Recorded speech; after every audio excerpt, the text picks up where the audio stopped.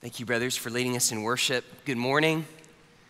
What an honor to be with you today. I'm grateful to Dr. Moeller and to the seminary for the invitation. Thanks to faculty, colleagues, and Boyce College Southern Seminary students for being here today. I'm truly humbled to open God's Word with you. Let's take our copies of God's Word and turn now to 2 Timothy chapter 4.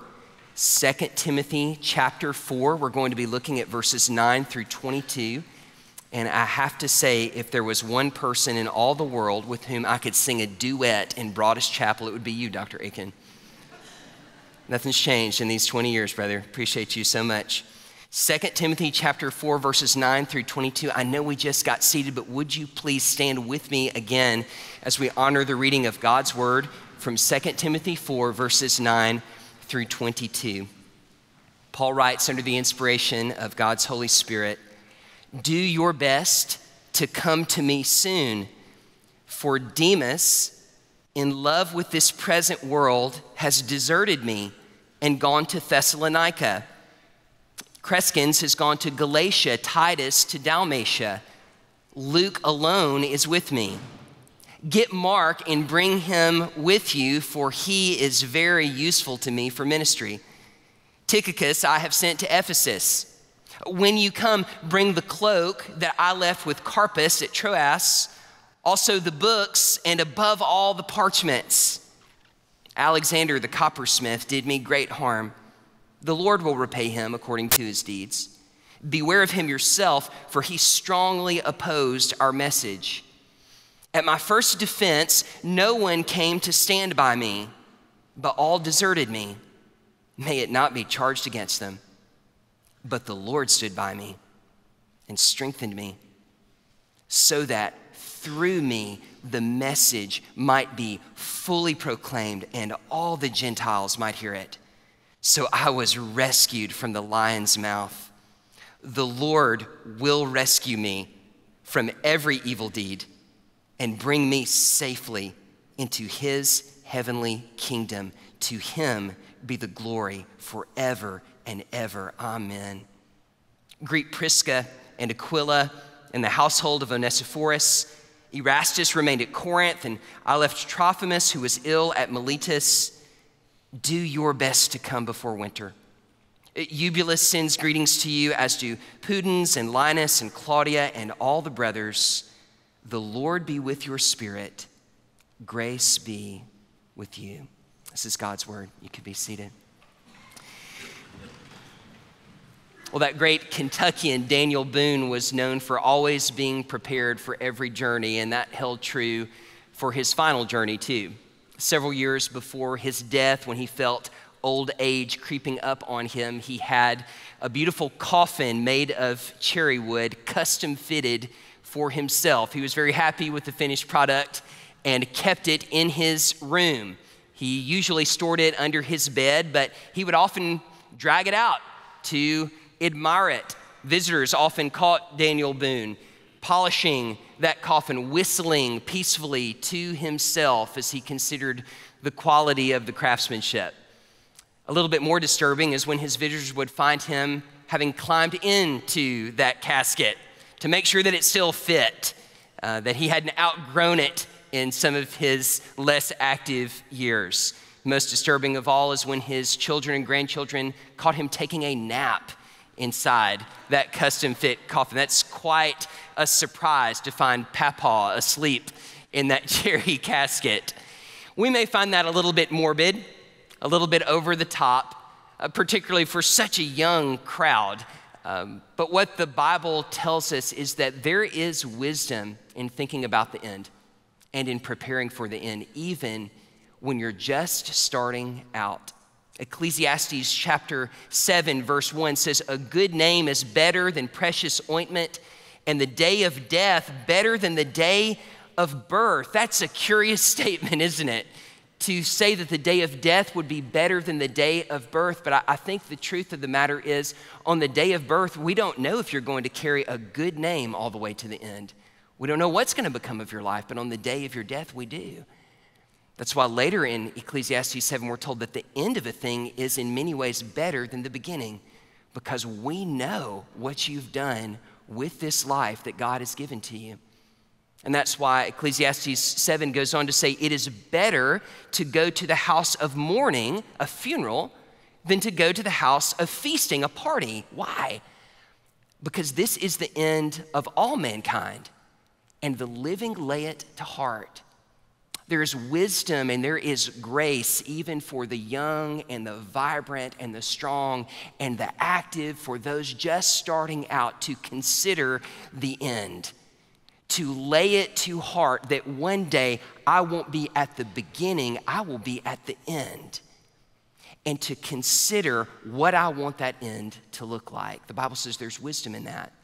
In this text that I've read for us, it helps us to do that, to consider the end. It's the final words that we have in the final letter from the Apostle Paul. It's Paul at the end. And I know it's filled with the kinds of mundane sorts of details and information, greetings and clerical work and all that sort of thing. It's the kind of stuff that we tend to zip right through on our way to the rest of the New Testament. But I think if we'll look a little bit closer, we'll find that Paul is showing us, modeling for us how to finish well, what we want the end to look like for ourselves. And so as we leave this place today and go to class and receive the information and the tools to start off well in ministry, let's take a few moments to pause and lay to heart from the Apostle Paul how to end well,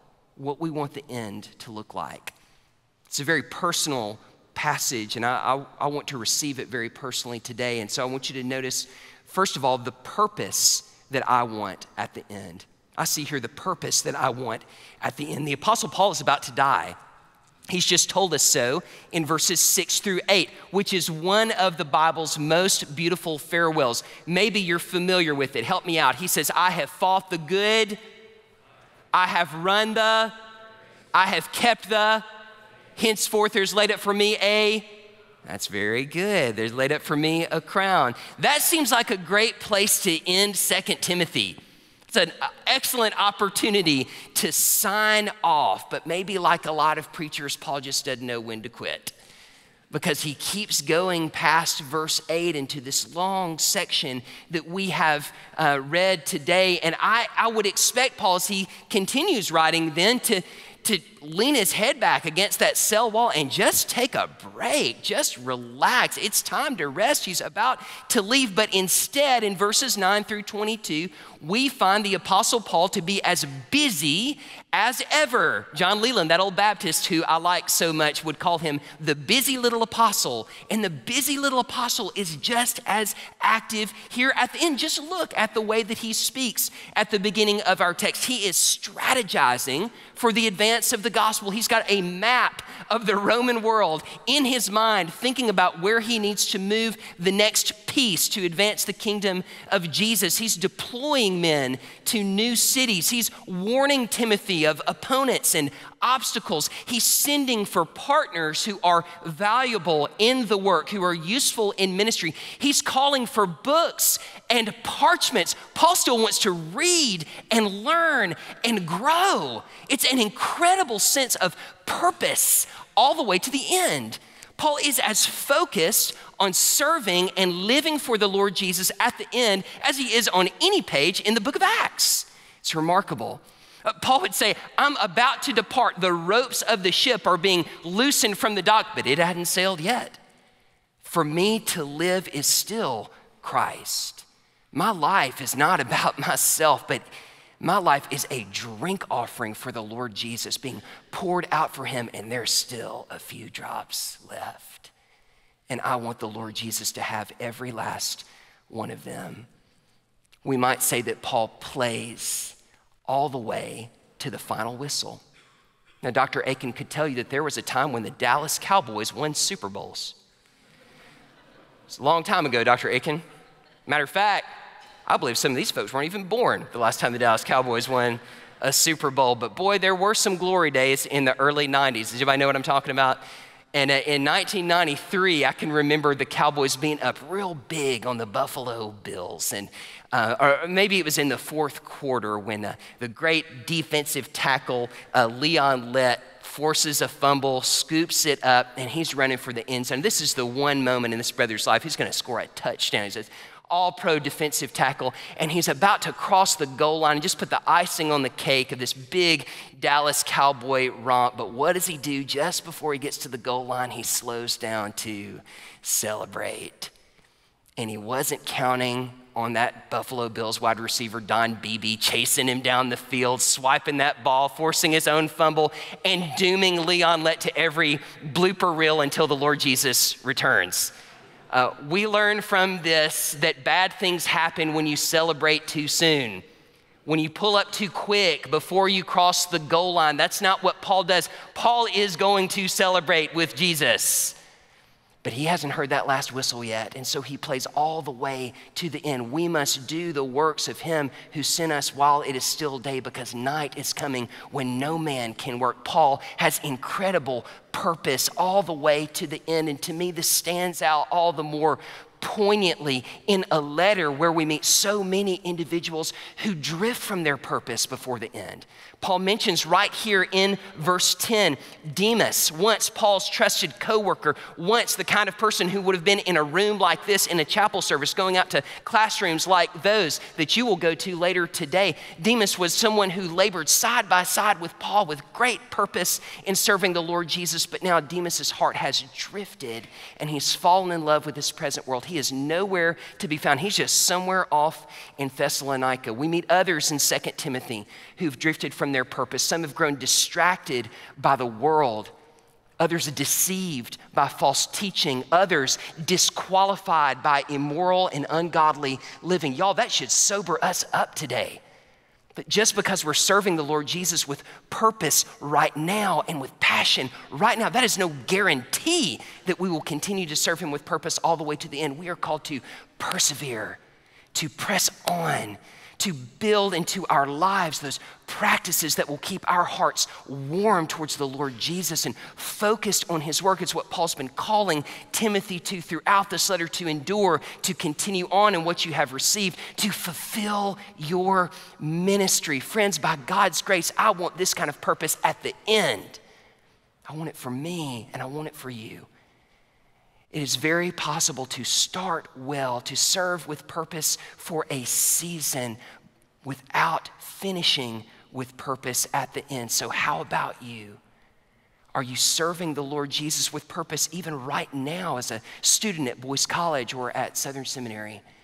Have you built into your life those practices and called into your life those people who will help you persevere in purposeful, passionate ministry for Jesus' glory all the way to the end? That's the purpose I want at the end. But I also see here people I want at the end. I see the people I want at the end. Paul really doesn't have a whole lot when he gets to the end, does he?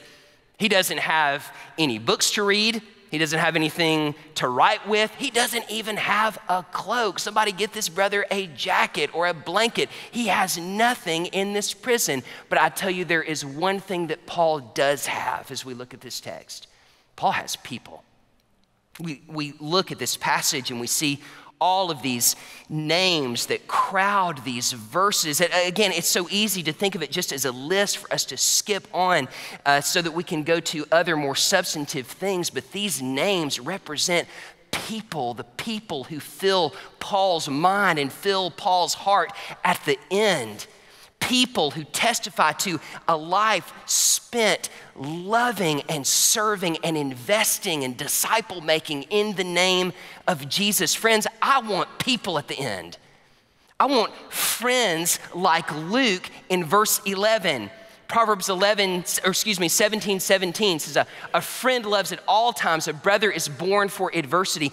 I want there to be friends at the end who have stayed by me through thick and thin because of a shared love for Jesus and his work, who stick with me when everybody else runs out. I want friends like that at the end. I want younger people at the end who I've invested in and trained, like Creskins and Titus and Tychicus in verses 10 and 12. Younger people who perhaps slow you down when you're in the midst of your own work and your own ministry, and who require time and energy and patience and all this. But after you are gone, they will go places you can never go. and they will interact with people you will never meet, and they will serve the Lord Jesus to an extent that you never will. I want people like that at the end. I want people like Prisca and Aquila. In verse 19, Paul says in Romans 16:3 that they risked their necks for his life. And I want people at the end who suffered and sacrificed in the trenches of ministry with me. And we've got the stories to prove it. I want local churches of ordinary people, like many of those mentioned in our text, who know and love God's word because of my very imperfect, but by God's grace, sincere ministry to them. And I want some Timothys. Paul's called him my beloved son in this letter. Twice in our text, verses 9 and verse 21, he urges Timothy, come see me. I know that we'll meet again in a better world, but before I close my eyes on this one, I just want to see you one more time. There are things that I want to share face to face, heart to heart. This is someone who hasn't just seen Paul in the public eye. Paul has shared his very life with him every single week since they've known one another. I want people like that at the end, Dr. Bucher. People who knew me and walked with me, and for all my sin and weakness and failure, knew that I loved Jesus and I loved them. And so they will read God's word, and they will sing to the Lord, and they will lay me to rest, and they'll do impressions of my crazy little voice, and then they'll go eat Mexican food, and they'll keep serving Jesus. I want people like that here, and I want people like that there waiting for me to receive me into heavenly dwellings. I want people at the end. But if I want people at the end, I better start loving people right now, shouldn't I? If you want this kind of legacy of loving and serving and investing in people at the end, the time to start loving and serving and investing in people is right now in the midst of your very busy life. I cannot live for self and have people at the end. Adrian Rogers said the world's smallest package is a man wrapped up in himself.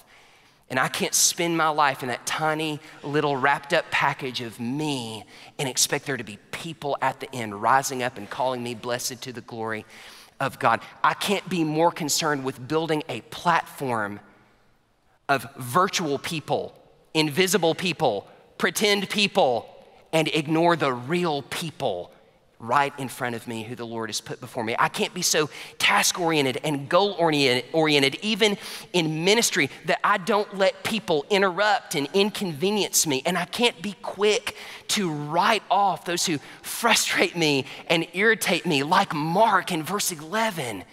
You know that Mark is the one who so disappointed Paul and aggravated Paul when he left Paul and Barnabas on that first missionary journey. He was the cause of the split between Paul and Barnabas back in the book of Acts. And yet here we have years later, in the providence of God, Mark has been discipled by the apostle Peter. He's experienced the mercy and the grace of God. Paul has been softened by the grace of God through the years. This man who has received such patience from Jesus has now learned to extend patience to others. And at the end, he says, make sure you bring Mark. He is so useful to me.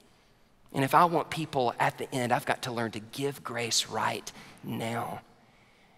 Maybe one of the great surprises that this text teaches us is that at the end, we'll be surprised by those who are not there with us, and we'll be surprised by those who are there.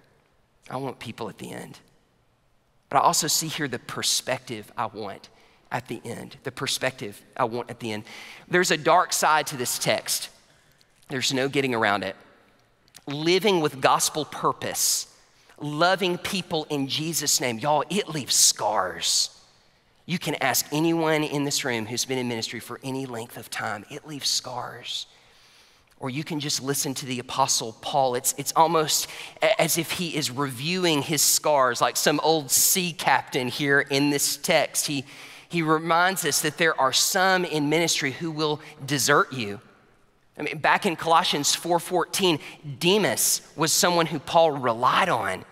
Demas was someone he loved, he trusted. Paul probably expected Demas to get up and read scripture at his funeral and tell stories about him at his funeral. But when times got tough, Demas's heart had drifted from Jesus to other things, and he left Paul for the comforts of the world. And the truth of the matter is, in ministry, there are some people you will pour your life into and they will break your heart and they will desert you. There are others who will disappoint you.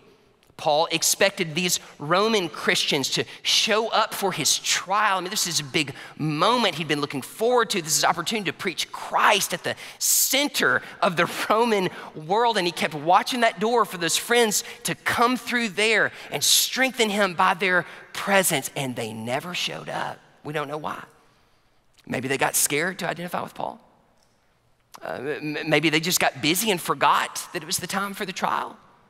Maybe they really tried to get there, but they were actually just prevented. We don't know. What we do know is it was a painful, lonely moment for the Apostle Paul. After all he'd done to pour into these believers, they didn't show up for him. And friends, in ministry, people who you show up for again and again will sometimes fail to show up for you.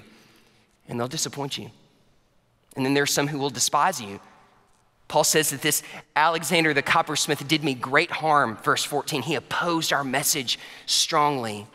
And the truth of the matter is, in ministry, some people will simply not like you. They will see you as a threat to their agenda. Sometimes they will think that opposing you is serving the Lord. They may criticize you. They may slander you. They may glare at you while you preach and make it really hard to talk about the love of Jesus Christ. They may generally make your life difficult in a host of subtle ways. Paul knows about that. We need to know about that. We need this biblical category of enemies as we go into ministry. There were some who will despise you. But I want you to notice this. This is the important part. As Paul reviews these scars, we need to take note of his perspective. Yes, he's honest.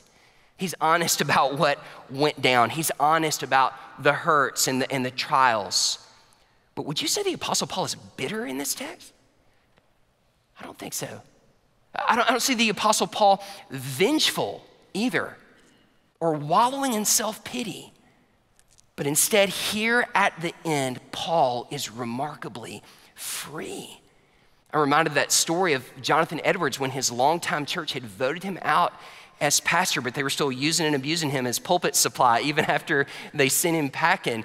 An observer watching Jonathan Edwards said he was like a man whose happiness was out of reach of his enemies. And that's what Paul seems to be like here. Paul is able to end his life free because he entrusts his ministry scars to Jesus.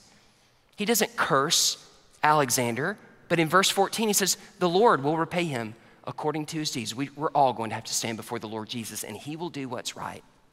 He doesn't condemn the no-show Romans, but in verse 15, he prays, may it not be charged against them. I think Paul would tell us that scars in Jesus' service are inevitable, but they are so worth it.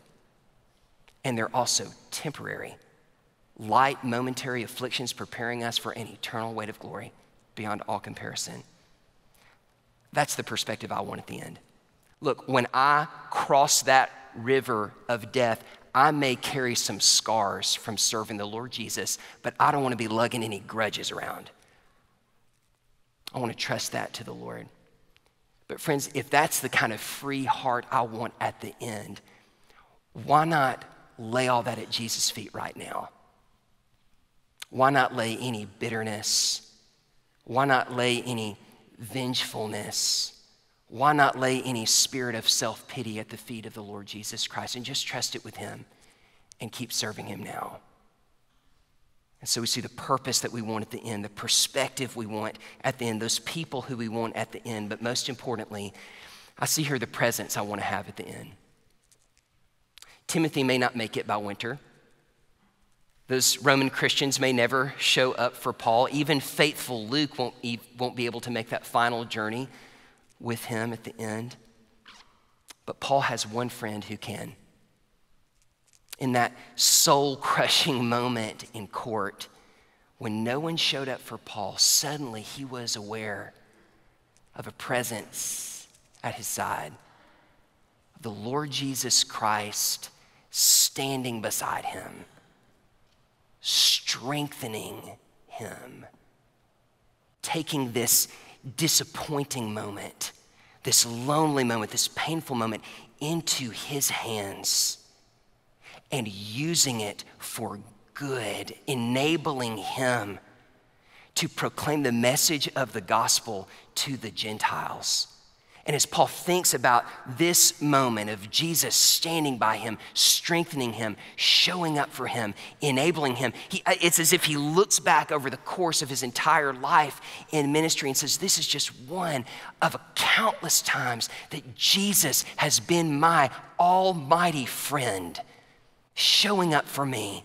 That time in Corinth when I was ready to give up and the Lord Jesus appeared to me and says, keep preaching, I'm with you and I have many in this city.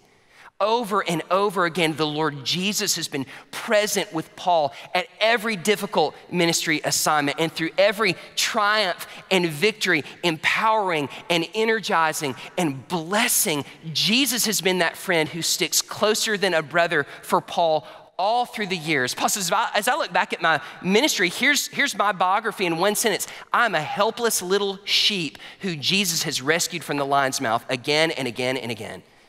And so now when I come to the end, to that final crisis, when it's time for me to enter into those cold waters of death, I have nothing to fear because the Lord Jesus will deliver me safely from every evil deed into his heavenly kingdom. My friend will be with me. I have a friend in Jesus who knows what it means to be disappointed by friends who run off and abandon him. I have a friend in Jesus who knows what it means to be despised by people who should have loved him and served him. I know what it means to have a friend in Jesus who's been deserted by all in order to bear my sin at the cross and then to rise from the dead 3 days later to be my never failing, all-sufficient friend, the one who truly sticks closer than a brother, the one who promises me who deserves nothing from Jesus. Jesus promises to me, I will never leave you or forsake you. All through the ministry years and even at the hour of death, I know whom I have believed, says Paul. Now, he knows what he's believed, and we're thankful for that. Paul knows a lot of wonderful doctrinal truth, but at the bottom, that doctrine is teaching us about who Paul has believed. The living Lord Jesus Christ, the friend who has loved him and given himself for him. Ministry is going to be over for Paul here very shortly after he writes these words. Friends, I know we're just starting out, but at some point, ministry is going to be over for you too. But fellowship and friendship with the Lord Jesus Christ, man, that's eternal. And if I want this strong sense of the presence of the Lord Jesus at the end, then there could be no higher priority in my life than cultivating friendship and fellowship with the Lord Jesus right now. It's more important than your studies. It's more important than that ministry opportunity. It's more important than anything. What a friend we have in the Lord Jesus Christ. I'm reminded to look out and see friends who've taught me so much of Pilgrim's Progress Part 2, the very vastly underrated Pilgrim's Progress Part 2. That's the story of this little church, this community of faith making their way through this world to the celestial city. And at the end, you may be familiar with the scene. All the pilgrims have made it to the river, to Beulah land, and they're just waiting. They're just waiting to receive their personal summons from the king to step into the waters and cross over to the other side. And one day, this courageous minister of the gospel, valiant for truth, here's his name called.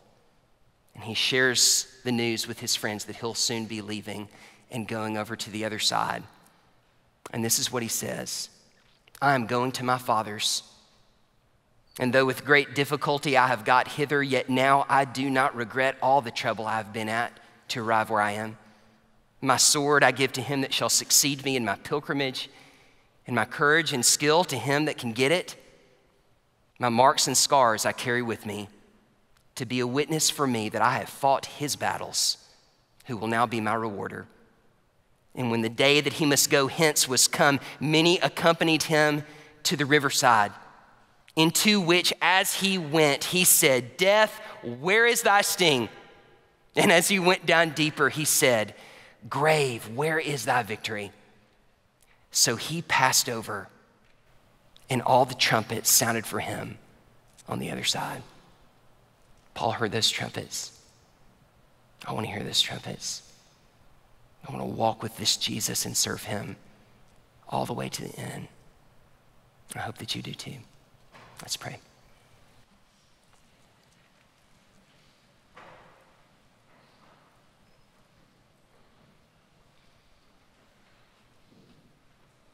And now, Heavenly Father, in the name of Jesus, who loved us and gave himself for us, who called us into this ministry, who is more valuable than anything this world affords, we look to you now for the help and the strength that we need to endure with joy in your service all the way to the end.